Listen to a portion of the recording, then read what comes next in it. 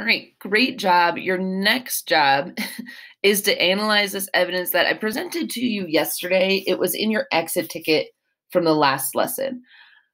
Looking at this atomic model or the atomic structure that's pictured here of these different substances, the pipe looks like just one single atom of iron.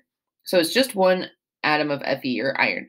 The fertilizer in the middle there is a repeating group of atoms.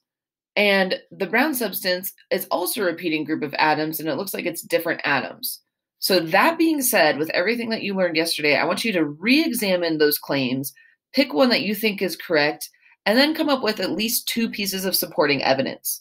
Your job for your exit ticket today is a little different than normal. You're going to go back through, and in my Google Classroom, you'll see a separate Google Doc. That separate Google Doc will have instructions for how to complete your Chapter 1 task. It is a written assignment. It will count a little bit more than a normal exit ticket. And I know you can do it. It shouldn't take you super long. It's about 3 to 5 complete sentences.